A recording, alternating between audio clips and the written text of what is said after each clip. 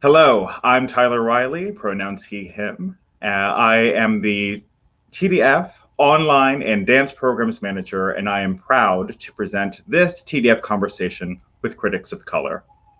My background, I am a black male, bald, with glasses, wearing a gray shirt against white closet doors. Hi, everyone. My name is Alicia Ramírez. I am a Puerto Rican entertainment journalist based in New York City. My pronouns are she, her, and I am in an office with a painting behind me and a wooden door.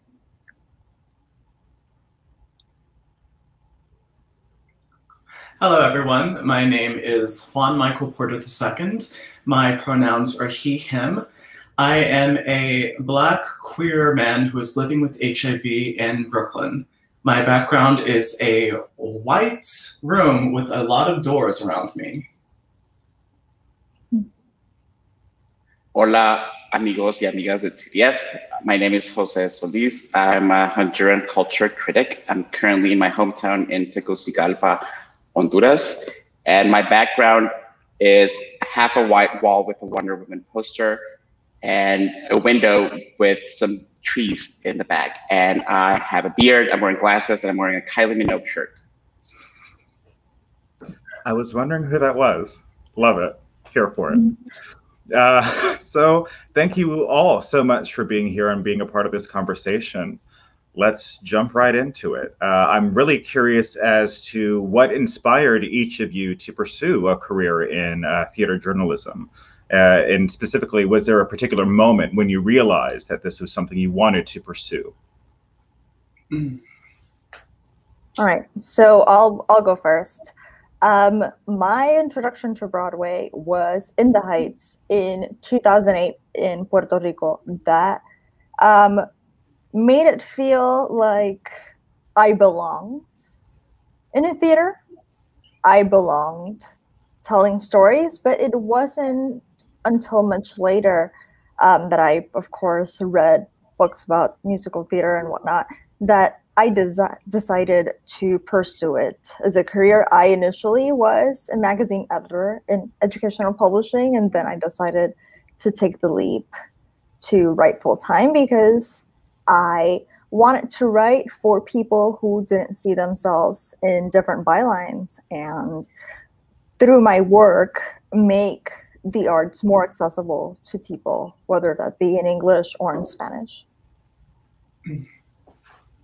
I'll go. So I'm actually a former performer. I was a professional dancer, actor, and writer, theater writer for quite a few years, and well, nearly 20 years. And I would find myself frustrated by the way that many critics were writing about the work that I lived and breathed every day. I felt like that you don't have a background in this. You don't actually know what it takes to produce this, and yet you're standing in a place of judgment from it. I also felt that a lot of the criticism was arbitrary, such as, oh, I liked him because he was wearing a purple shirt, as opposed to any sort of engagement with the craft and like the blood, sweat, and tears that were being poured into it. And people kept telling me, you should write about this, you should write about it. You know the history so well. And eventually I did. I said, okay, I will. I started writing about dance, and luckily people really embraced my perspective and started offering me jobs. And I'm always here for being paid. So here we are. Give me your money to talk.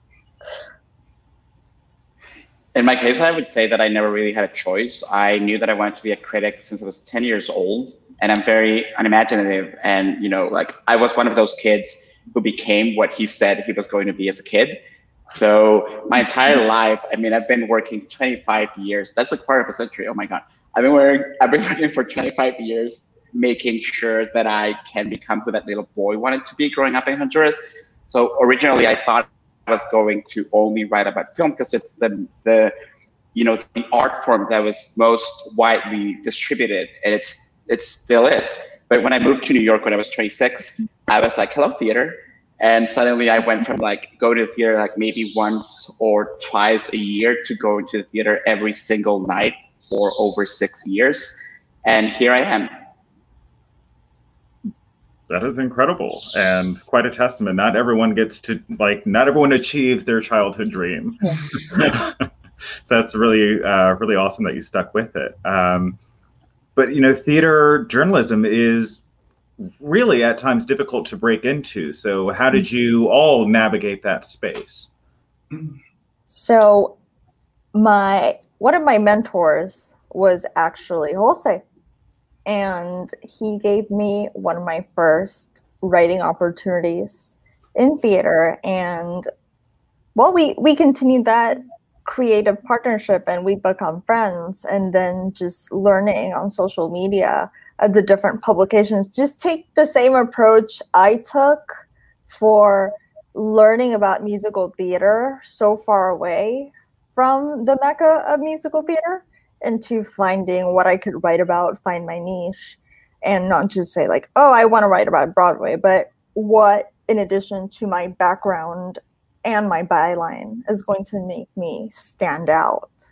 So just looking into that and just balancing writing for theatrical publications, for example, TDF, versus incorporating theater content for a more mainstream publication, let's say like Harper's Bazaar and the Grammys, which I've written for.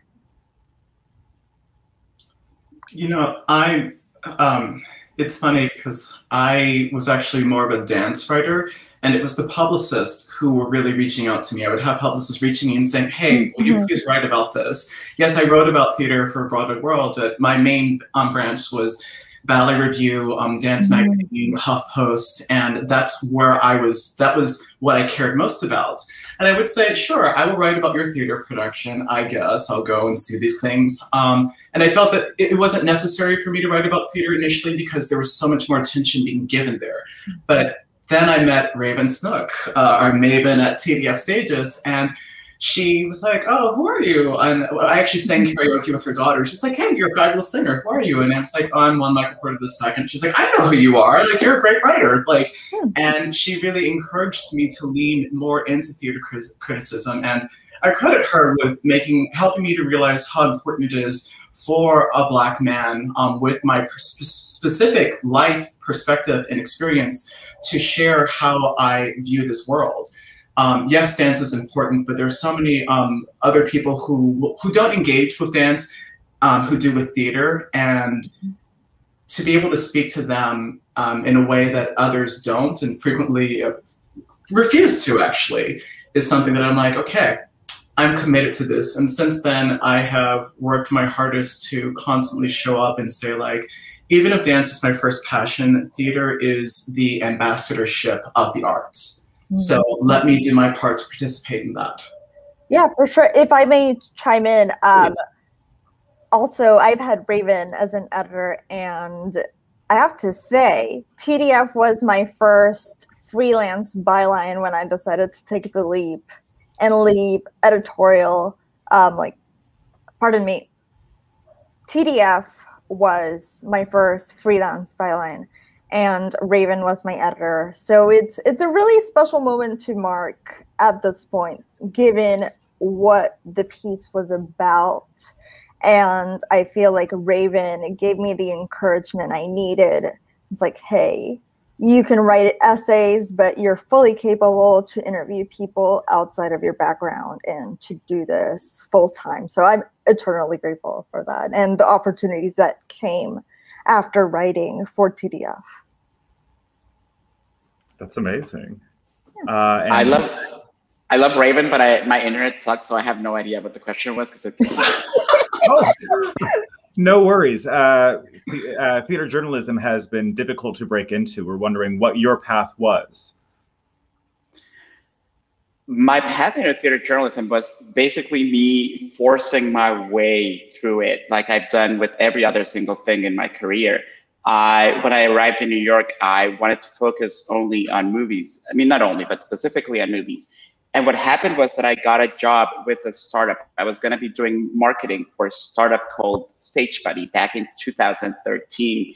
And it was a startup that was basically compiling listings of theater and cabaret and nightlife, happenings in New York. And I suddenly asked my boss, like, what if we also had like reviews? I mean, if we want people to actually buy tickets and go see these things that we are listing, how about if we have reviews? So I was kind of like to keep it in the superhero vibe, I was kind of like Clark Kent doing my marketing during the day, and I was Superman at night, going to shows, paying for my own tickets because no one knew who I was, and going to shows and trying to find discounts and going to shows and writing about them.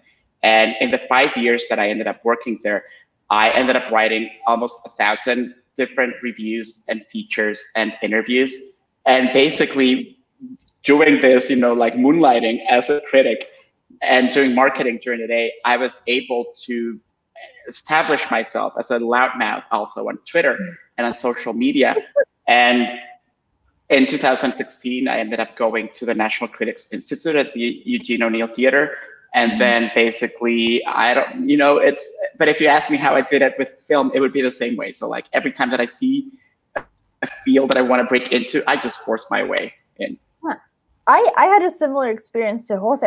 I want to know, Juan Michael, did you have a similar experience that you were working one job at one point and pursuing writing at night, or were you able to make a more seamless transition into writing full time? So I really resisted the becoming a writer full time by choice. Because I still had a performance career. I was very much so still involved in dancing and producing. And the thing about it is, as a critic, you wield an incredible amount of power. And I didn't take that lightly. So I tried to really separate my identity from it, but my colleagues would not let me. It became this thing where it was actually like people were treating me too well or not giving me work because they were afraid of, well, if you work for us, you won't be able to write about us, or we don't want to work with you in this capacity because we do want you to write about us. And at a certain point, this also ties into my living with HIV. I've always been open about my status to help dispel stigma. And I had people telling me, ew, you being HIV positive makes me sad.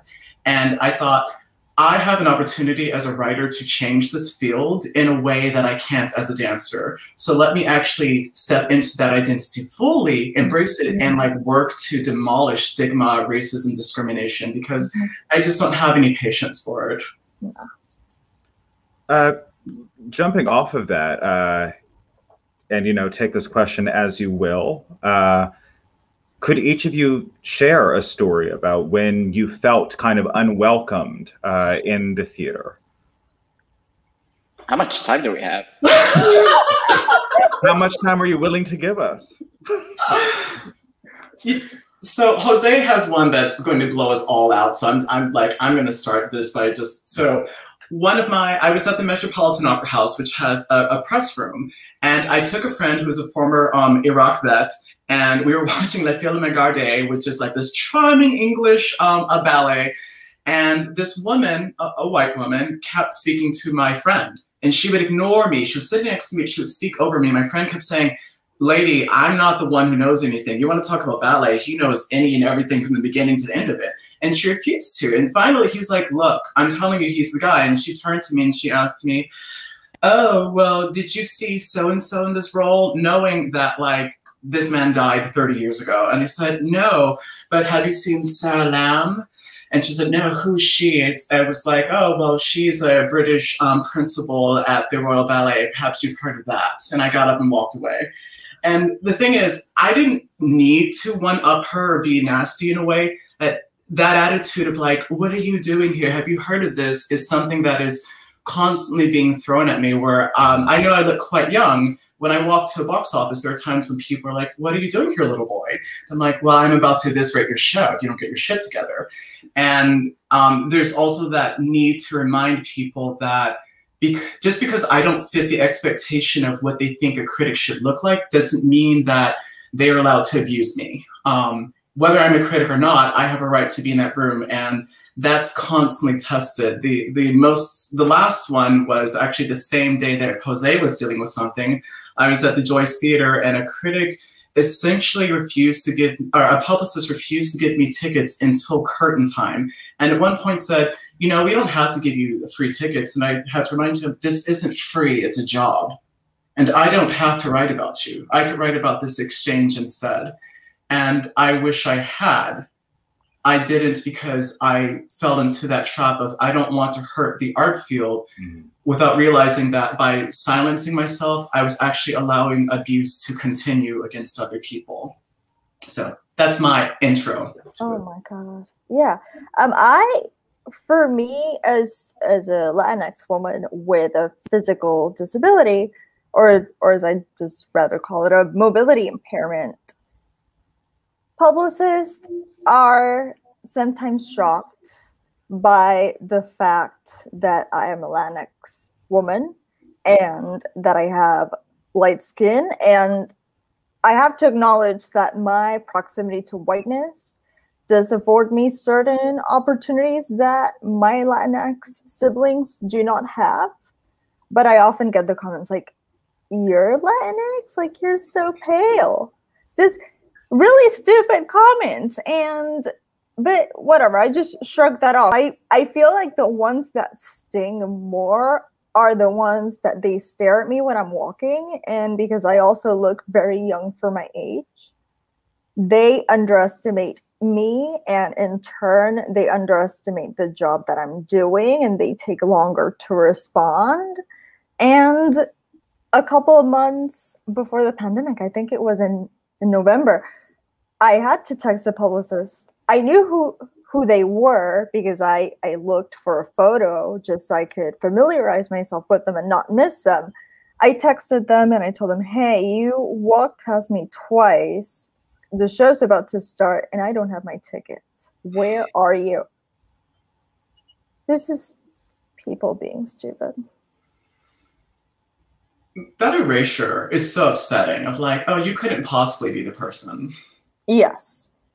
Yes. And thankfully I haven't had to deal with that recently because of the pandemic. Everything is virtual.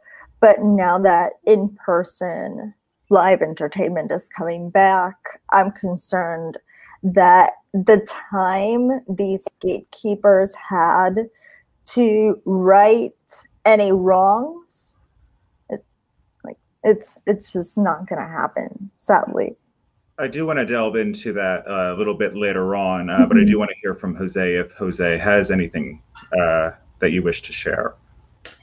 Yeah, I would only say that Alicia and Juan Michael have already talked about microaggressions, or just like flat out aggressions. They're not micro in any way. I think they've talked about microaggressions coming from the gatekeepers and the people that we have to interact with specifically as critics.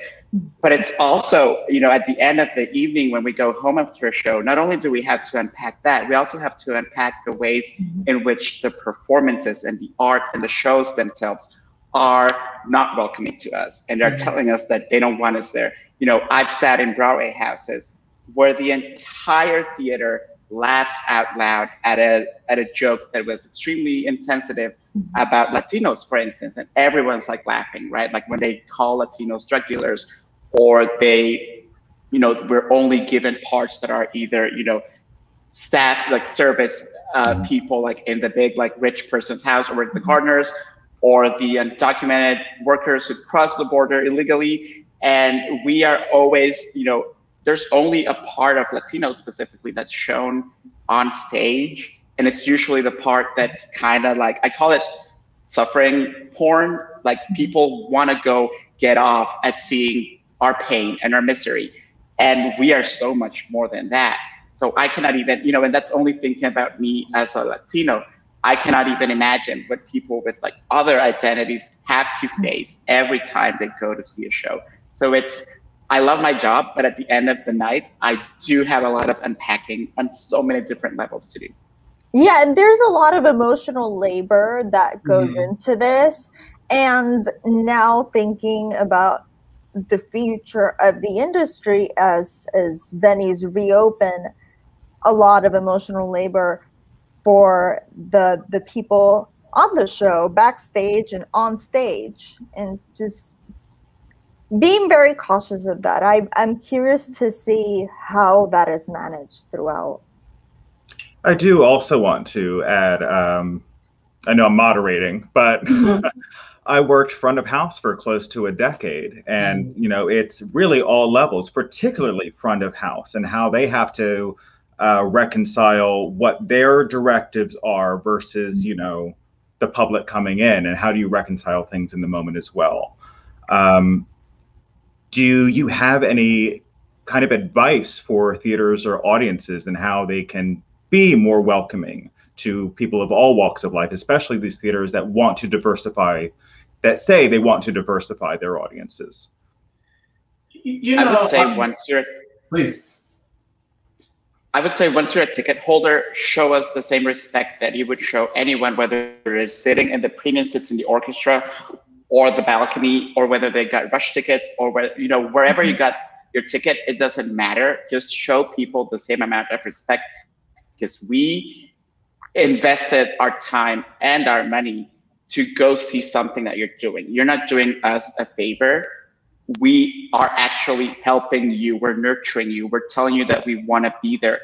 So welcome us that way. I don't want, for instance, any ushers anymore asking me if I'm sure that I belong in the orchestra and not the mezzanine, or if I'm sure that I bought tickets to the right performance, because they don't assume someone like me should want to go see something that I would assume predominantly white or something like that. You know, adding on to that, I think there's also the treat us as if we are holding VIP tickets or the most expensive tickets even before we purchase that ticket. Yeah. I'm thinking about the fact that there is a lack of outreach to so many shows, to demographics. I live in Bed-Stuy, and I'm here to tell you, Broadway doesn't know that we exist, or says that they don't know, because they don't show up in my neighborhood. And I have the privilege to attend theater, and I don't have to pay for it, but I can afford to. My students, for the past 2 years, I was teaching K through 5, and the dream of going to Broadway for them is something that's impossible. They don't even know that it exists because they're not getting that outrage, that outreach. I think about the playwright Danya Arlov, who goes out of his way from, on top of doing his own writing and dramaturgy, to finding grants to fund ticket giveaways to communities of different disenfranchised people, for the people that he writes for, so that they can come. And I also think about, you know I have many friends who are in Broadway shows where they have an invited dress. I wish that they would pack those houses with communities of people who would never get to go otherwise. So instead of saying like, oh yes, we're letting people know about it, bring people there. Go into the community and say, we don't just want your money, we want you. Yeah, and to add to that, I think outreach programs would be a lot stronger, because to my knowledge, I think some productions have multicultural liaisons, and I think there's a disconnect between the multicultural liaison and the other PR team. And regardless of the demographic you've been employed to cater to, there needs to be a united front, because the universe knows how many times I've had to, and I'm thankful that they helped me. I've been sent to the multicultural liaison, and they don't know everything they need to provide me with the information I need, and it's just like it's just messy. I really hope that in this simple way, everybody can get their act together. And secondly, and this is mainly for critics and journalists covering the show, don't treat us like we're less than if we are independent journalists. Because you need to understand the industry landscape at this point. Staff jobs, especially at theater publications, are few and far between. And sometimes mainstream publications want coverage of a show, and they don't have somebody with the knowledge, the expertise to write about it. So don't treat me like I'm less than because I'm emailing you for my work email and not an at whatever publication media company it is. I am more than happy to bring them in so you can corroborate my legitimacy, but it shouldn't have to happen. Real quick, can someone discuss what a multicultural representative for a show is? Sure. I can talk about it from my experience. either Broadway productions or off-Broadway productions, they have somebody catering to BIPOC journalists because they want to broaden the pool of coverage and give them more opportunity to talk about the show. Same with movie studios. I can speak from experience. In the Heights, they wanted more Latinx journalists covering the movie, so they had a multicultural liaison working with people like me because they wanted to help us like get the talent and the coverage we needed. That's the main example that comes to mind right now. But like how that manifests, and I've never gone through this route, but I have colleagues who have, and the way that they explained it to me is that they were treated as if they were the diversity hire who was lucky to be there. Oh, yeah. And that the resources that were given to their multicultural liaison they're like, I actually received a press release from the person who's in charge of the marketing director, and like the marketing director gave me so much more information than was available to the multicultural liaison, even though they are the same organization. Yep. So it's like, how are you equipping this person to actually do their job? Mm-hmm. I think also it's very telling that this multicultural liaisons only exist for products and properties that they consider need that specifically. Mm-hmm. But for example, like what's the name? I always forget. What's the name of that Asian dance company that they always have the flyers and everyone's always making fun of? Falun Gong. Yeah. So or Shen Yu, like, but it's by Falun Gong. Yeah. Shen Yu, yeah. So like they go out and they're in the streets of New York City giving out flyers in English and Mandarin and other languages. When's the last time that we saw Phantom of the Opera, for instance, addressing people in Japanese or Mandarin or even Spanish? So, this multicultural liaisons, in order for them not to be tokenizing the, people who aren't white, every production and every piece should have that if they're really interested in achieving something that looks like equity and diversity. Because, for instance, why did I get the emails about In the Heights, but I'm not getting emails about any other Warner Brothers movies? Like why am I not getting the Wonder Woman emails or the Batman emails or whatever? Why am I only being catered to when it's something they assume, oh, he's Latino, he must only like Latino properties? Yes. And also I feel like the multicultural liaison is being tokenized while we are being tokenized as well. It's like this chain reaction, and while it can be disappointing for the writer just trying to do their job, I feel for the person trying to help me, because deep inside I know they're not equipped with all of the tools to deal with the number of situations they have to encounter. Yeah, I mean, from what I am hearing, it seems like great idea, not so great execution. Yes. In terms of the multicultural liaison. And training is something that is vitally important to most jobs, if not all. And training is something that, Jose, I know that you have taken up with during the pandemic. You founded the BIPOC Critics Lab during the pandemic, and Alicia herself before stated that you have been a mentor. Can you talk more about what it means to be a mentor and talk a bit about the program and why it exists? Well, it's very sweet. Thank you, Alicia. But it also makes me feel ancient. I feel like, I don't know, like I'm like a bearded like wizard or like something like that. But it was really informal in the way that I approached you. I DM'd you on Twitter. It's like, hey, I like what you write. I need some guidance. You wanna have some coffee? That was it. It's I say mentorship because I like structure, but you go ahead and describe it But also, Jose, you are a bearded wizard who just happens to be hot, so like, get into it. Yeah. Okay, well, thank you both. Now I'm blushing. Mentorship, thank you both. I mean it, thank you. I'm not good with compliments, but thank you.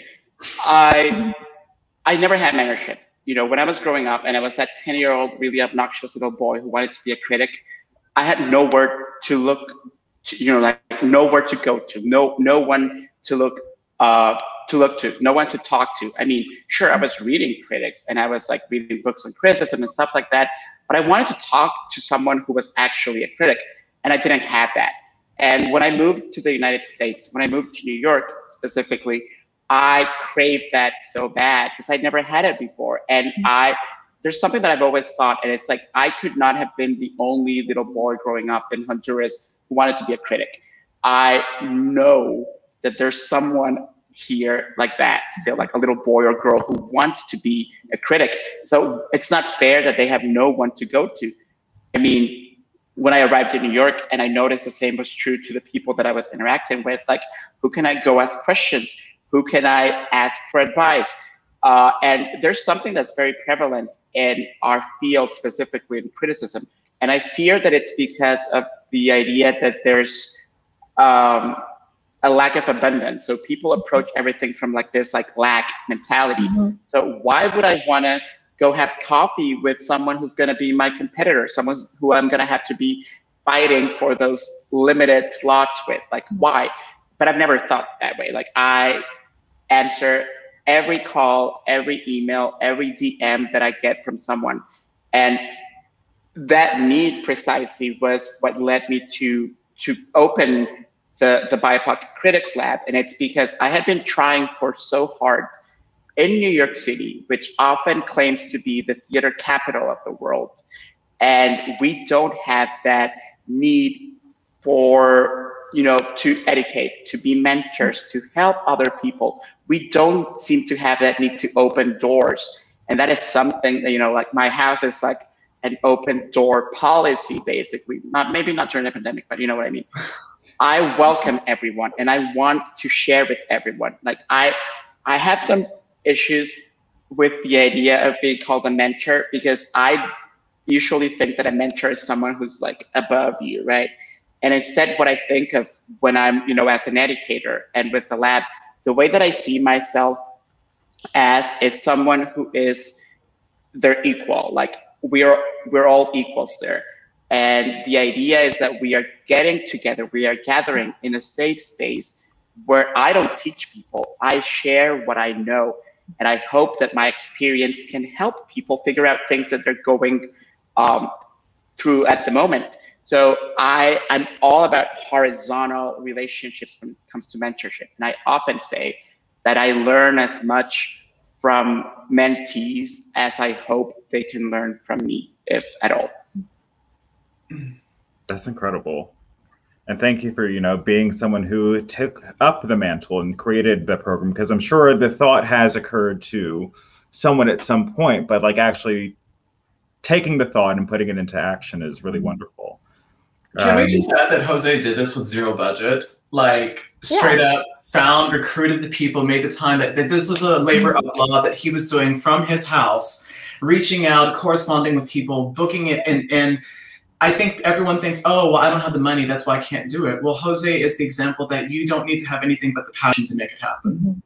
And more so than that, pre-pandemic, Jose, you were someone who would offer a +1 ticket to young people of color or people of color wanting to attend the theater and just didn't have the means, which is also something that should be highlighted because it was such an incredible thing to do.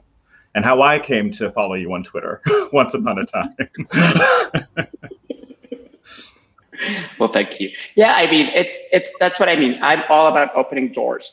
And if I'm allowed in and I have an extra ticket, I'm going to make sure that it goes to someone who wants to be there and who doesn't even feel welcome there. So many times I even thought of myself as like, okay, I'm not necessarily welcome here, but I can shield, you know, I'm going to take whatever microaggression you want to give, I'll take it, and I'm going to shield this person from all this BS. So I even kind of found myself as some sort of like what's the word? As a oh my God, I forgot the word. We're those people that came with you when you were like dating in like the 17th century. Oh, and your consort. Chaperone. You know, not the escort, but essentially the person. Chaperone. Your chaperone. Oh, chaperone. Yeah.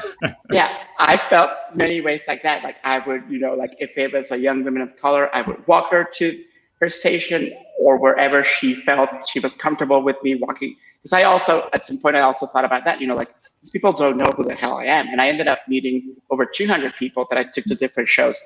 Some of those people had never been to a Broadway show. Some of those people had never been to a show, like ever, like any kind of show. So I felt very grateful and I felt very blessed. And I felt honored that people took me up on that invitation. Because I thought it was the least that I could do, which was the same thing that happened with the lab.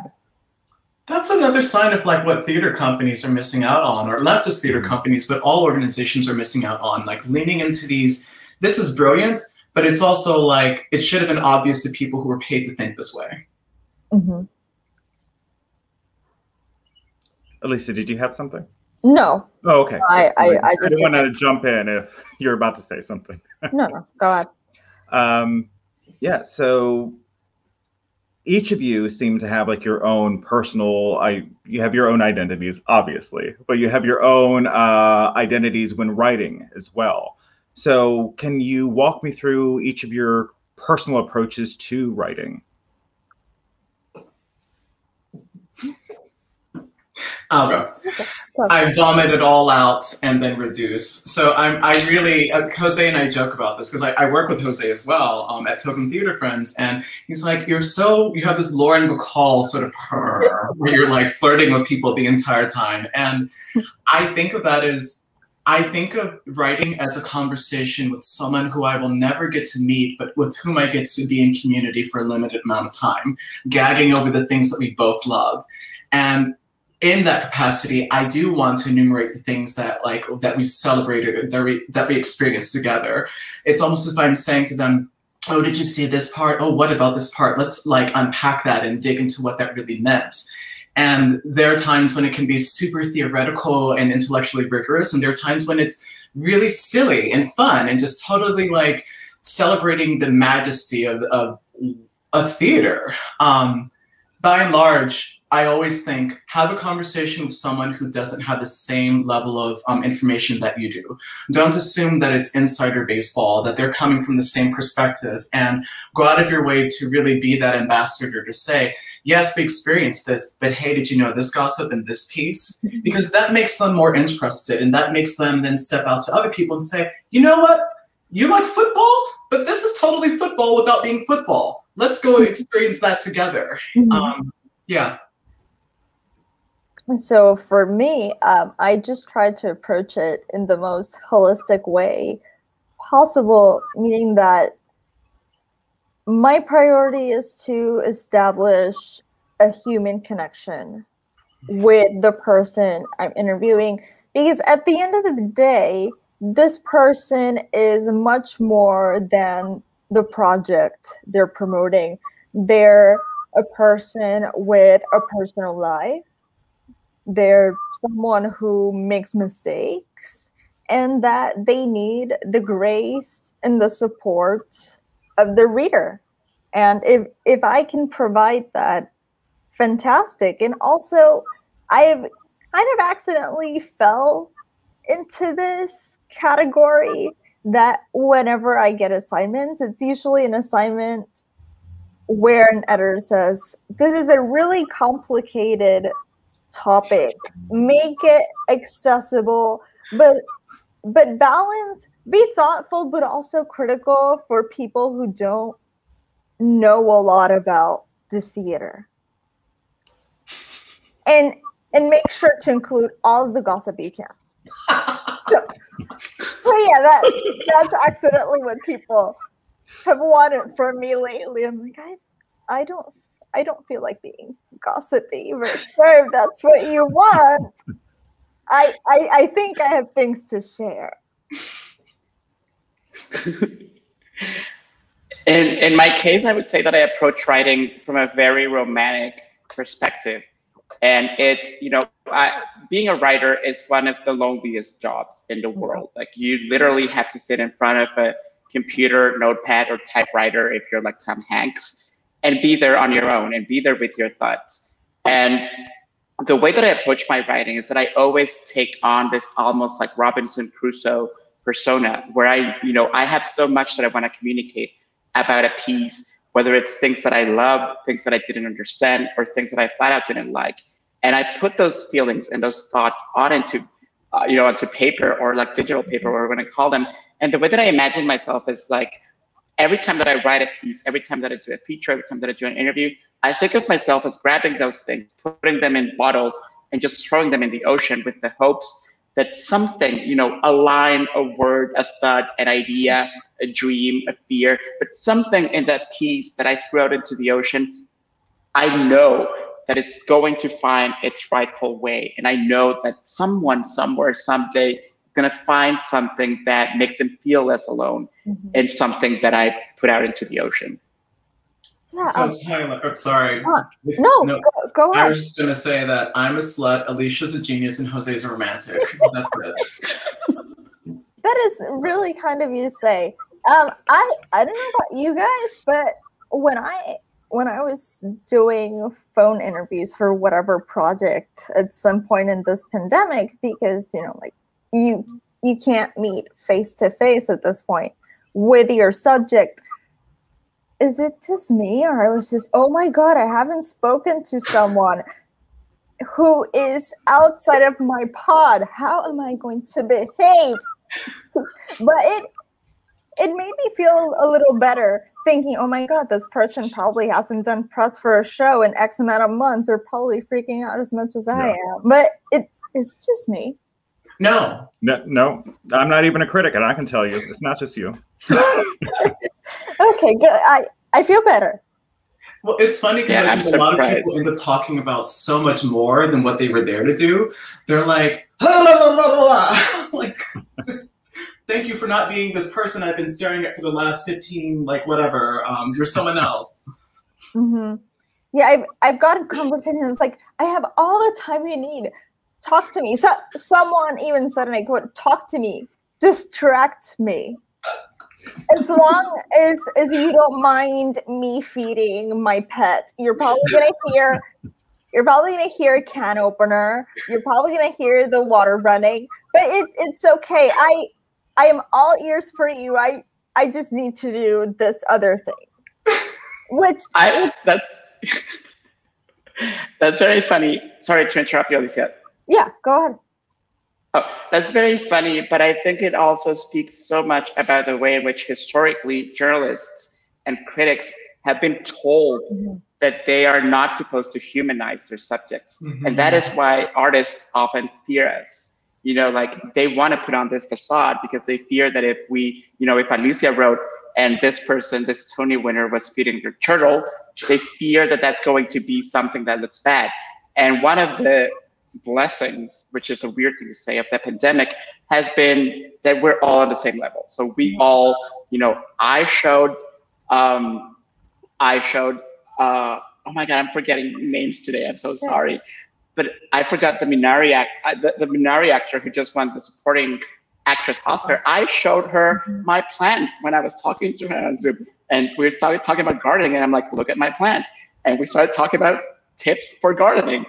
And I fear that before, that would have been something that, like, no, we all have to maintain this like facade of like professionalism and all of that. It's like one of the things that I was thinking about when I put my messages in bottles is that although we're often asked and we're told to strive for objectivity, there is no career and no field that is less objective than that of being a writer and being a critic, because you can only be objective to yourself.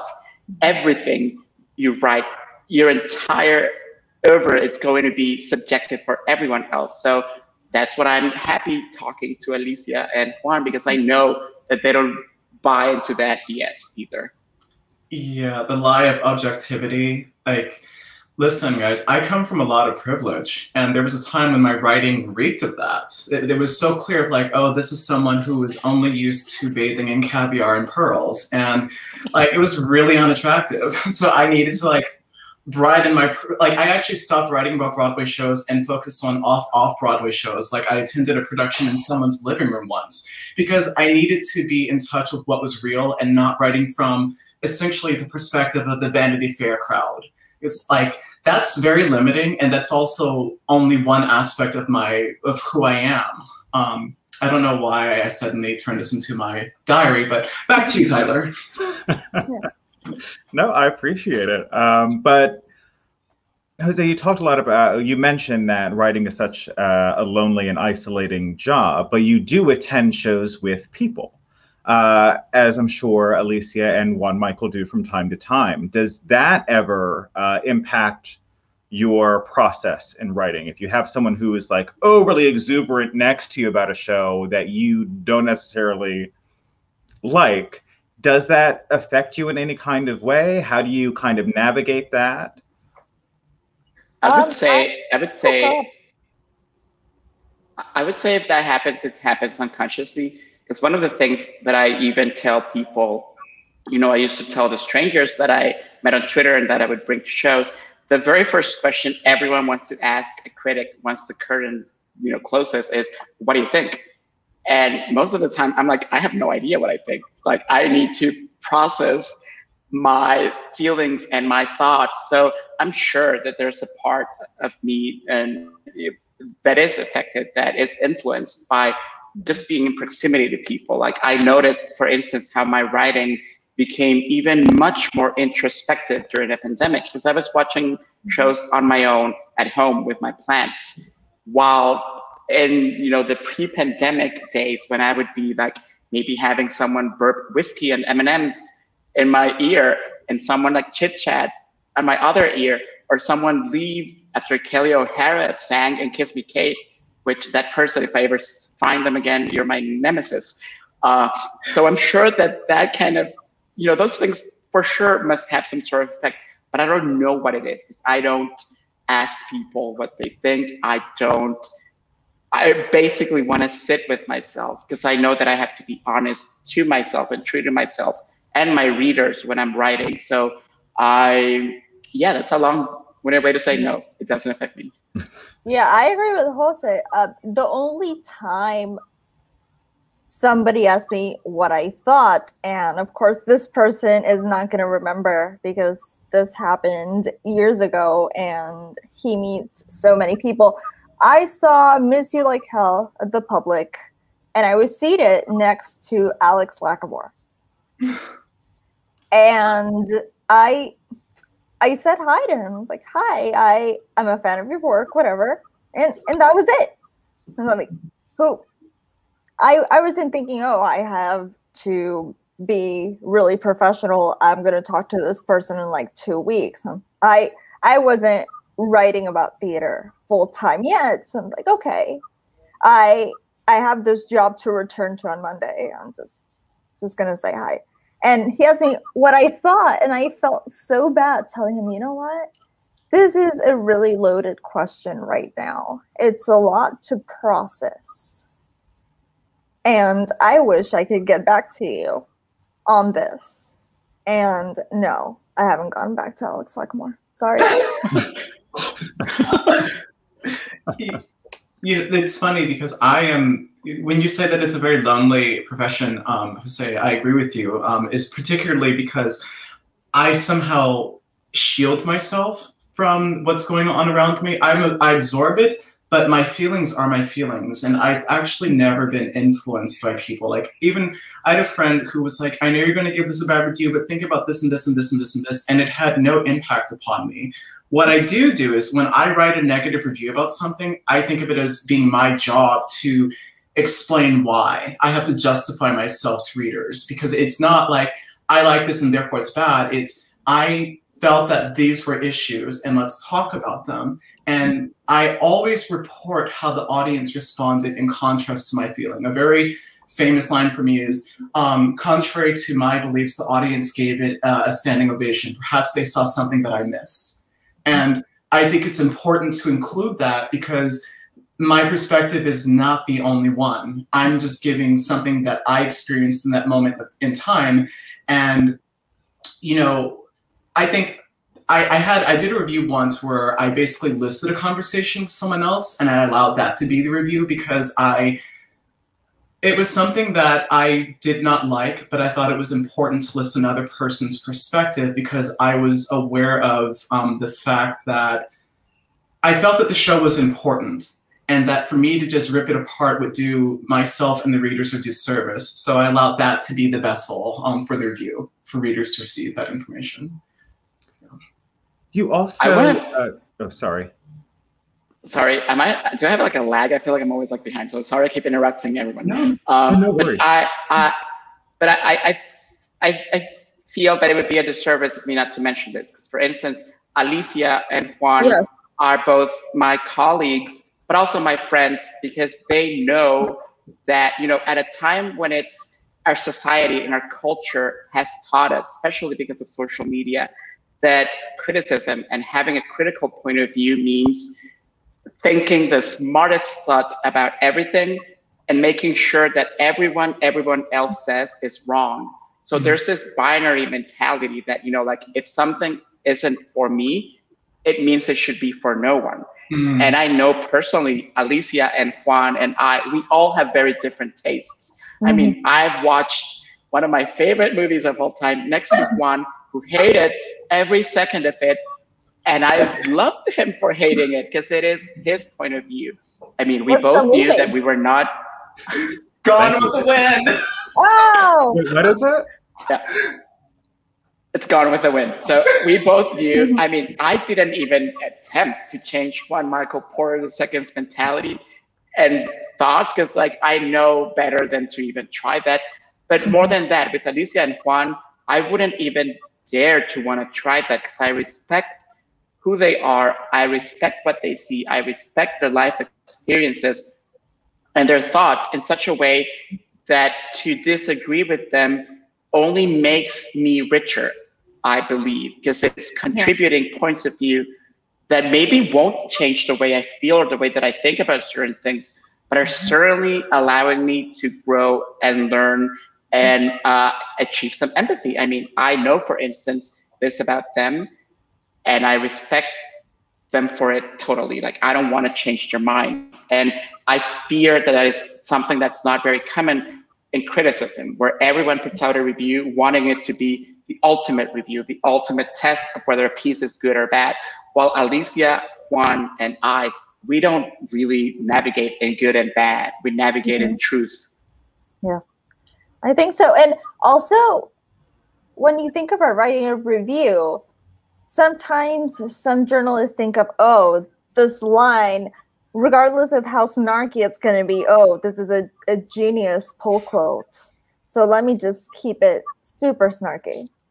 And I don't think that should be the driving force, regardless of you enjoying or not liking a show.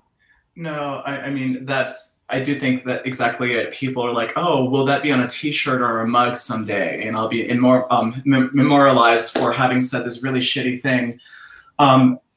Jumping back into what Jose was saying, I do think that regardless of what I say, I want the audience to go and make up their minds for themselves. If I hate it, I want you to go and say, you're wrong. Like, oh, tell me about it. And if I love it, I want them to go and be like, of course you loved it. I hated it. Let's talk about it. And one thing to bring back Token Theater Friends, which I'm also a part of, one thing I enjoy about this format when for example, Jose and I are talking about a specific show, it's always fun to see Jose's reactions to something. If we can't be in person talking about this show, I think just those social cues and those silent cues, I should say, are enrich a conversation. Well, regardless of if we like the show or not. Right, and as we begin to wrap up, we have a few minutes left, so I just have a few more questions to ask. We'll keep it light though, since it's the end. Jose and I both have written about our first shows back post-pandemic. Alicia and Juan Michael, are there any shows that you are looking forward to being your first shows back, if that has not happened? If it has happened, let us know what the show was.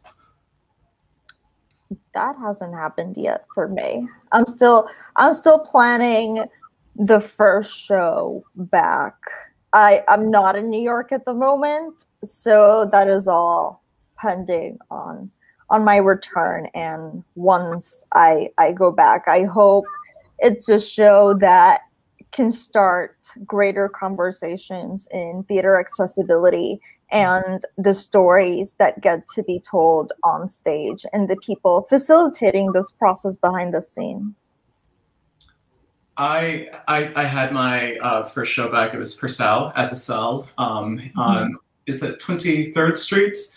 Well, in Manhattan. And you know, it's an immersive theater experience, and I was so like, oh, don't touch me! But like, you know, because of those nerves, at first I was judging the audience, the actors on like, oh, you're not doing the right thing. The audience isn't reacting, and then it was like, wait, no, we're all freaked out of our minds, and the performers are still doing the thing. They're doing the gig, and they're still being compassionate and keeping us in this experience. And then afterwards, I went home and danced with the disco ball for 2 hours. So clearly, the show did what needed to be done. Yeah, that's awesome. What was the best show that you saw virtually during the shutdown? That's easy for me. It was a combo of a show called Binge, and also like kind of like the original Binge, because it's by the same artist, Brian Lobel, who's a London-based artist who does performances around that kind of meet, you know, like TV series and your love of TV shows with like a therapy session, and also like a custom-made one-person show made just for you. So in London, Brian was doing this show called You Have to Forgive Me, You Have to Forgive Me, You Have to Forgive Me, which is based on Sex and the City. And then he expanded that to allow other universes to, you know, to use that same formula, and it was called Binge. And La Jolla Playhouse did it back in the summer of last year. And it was probably not only my favorite show, Tyler, of the pandemic, but one of the most transformative, soul-stirring experiences that I've had in my entire life. That's incredible. Alicia, do you? I'll go ahead. So it's what actually it was Sahim Ali's production of Romeo and Julieta at the Public, and I didn't see that. I listened to it because it was an audio experience, and for me, we all know Romeo and Juliet, but listening to it in back and forth in Spanish and English, the prose and then like vernacular Spanish really made the words so much more important to me and tender to me. And I felt like, you know, people always, I know many people are like, oh, Romeo and Juliet is my favorite play, and I've never felt that way. And suddenly I felt like, wow, this is taking me back to when I spoke Spanish fluently in high school and middle school, and reminding me of those feelings. I felt like I wasn't listening to adults pretending to be kids. I felt for the first time that I was really listening to kids who had an experience that I recognized from when I was younger. So that's something I'm always going to carry from this pandemic moment. Yeah, I agree with you. That was one of my favorite shows too. Go! And that makes me want to see more productions in dual language, like be it live, be it audio, be it like whatever. Just, I don't need to be stuck in English the entire time. Things make more sense. You can't translate certain things into English, and I think even the Shakespearean verse makes more sense in Spanish, actually. Yeah, I agree with you there too. That's fair, and I agree. And it may not have been on a mug, Juan Michael, but what is the most exciting place you've seen yourself quoted? It's actually the least exciting place, and so that's why I'm going to list it. I reviewed The Stone Witch at, I don't remember, the West Side Theater, and it had oh, who's that actor? The famous actor, and I referred to him as being, he gives a line of a performance, and they basically, I was saying that despite the show being terrible, this actor still does this amazing job. He's a total lion in the role, and they took that and like plastered it everywhere. And I was like, my friend called me, was like, we saw this show together, it was awful, and do you see what they did? And I was like, you know what? I love it.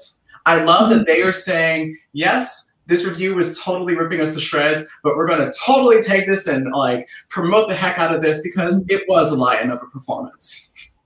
Yeah. For me, I don't review as many shows as I would like, and I want to change that. But this actually happened today. Somebody sent me a screenshot of the Harper's Bazaar culture page, and they have, I think it is the rankings of the articles that people read, and mine was over there. And it's like, hey, your interview with Melissa Barrera is there. Oh, share it, frame it. I'm like, okay, this is the equivalent of a pull quote for me. Great. Now send more work my way after In the Heights. Yes.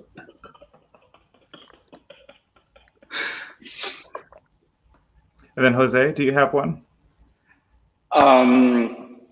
Mine was surreal because it's also In the Heights related, and it was last week. A friend of mine from Astoria sent me a picture of this giant billboard that had a quote of mine calling In the Heights the movie of the summer. And my friend, who's actually the artist who created Pursue that Juan went to, took this picture. And I couldn't believe it. And the reason why it was so surreal for me was because, like, okay, they spelled my name right. And second, because although I'm not in New York City at the moment, my family was going to be in New York City for the weekend. Oh. So the idea that my brothers and my mom, all the way from Honduras, went to New York for a few days, and that they were able to see how I'm haunting that city, even while I'm not there, it just moved me in really unspeakable ways. I can't think of a perfect place to wrap up this conversation than that. That is awesome. Thank you all so much for being a part of this TDF conversation with critics of color. Please let the TDF community know where they can find you online. Sure. I'll go first. You can find me on Twitter and Instagram at Ramirez-Gar31. You can find me on Twitter at Juan Michael II, or Google my name, whatever, I'm famous. And I'm on Twitter and Instagram at Jose Solís Mayen. Thank you, Tyler. Thank you, Tyler. Yeah, thank you. And thank you, TDF community, for watching this conversation. Be sure to follow us on our social channels, Twitter and Instagram at TDFNYC, as well as our TKTS accounts at TKTS. Thank you so much, everyone, and have a wonderful rest of your day. Bye. Bye.